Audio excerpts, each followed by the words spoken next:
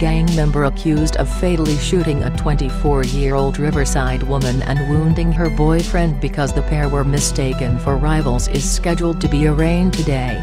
William Sotelo, 28, was captured in Mexico last week following a decade-long manhunt and will be the last of 8 defendants tried in connection with the 2006 slaying of Crystal Theobald.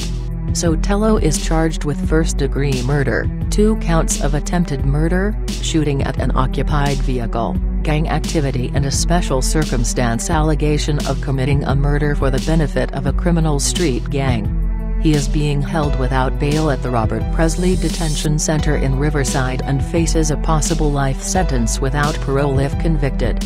According to Riverside police, Sotelo was located Friday in central Mexico and arrested without incident by Mexican state police, who extradited him the following day to the U.S., where he was taken into custody by detectives, interviewed and taken to jail.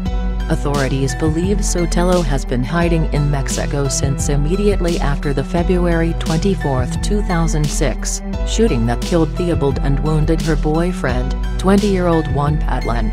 The woman's then 28-year-old brother, Justin Theobald, escaped uninjured.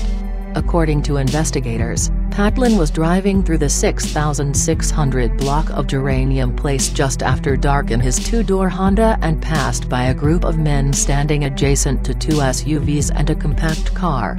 Based on testimony from the trial of Sotelo's former associate, Julia Cesar Heredia, the group believed Patlan, Crystal and her brother were members of a rival gang, MD13, Mad Down 13, and opened fire. Multiple rounds were pumped into the Honda, and Theobald was struck in the head at point-blank range, while Patlan was struck in the abdomen. The young woman died 2 days later. Theobald's mother had been driving just ahead and turned around to help her daughter. Meanwhile, the defendants and their friends jumped into their respective vehicles and sped away, according to police. The district attorney's office alleges that only Sotelo and Heredia, both members of the La Sierra-based Varrio 5150 gang, did the shooting, using semi-automatic firearms.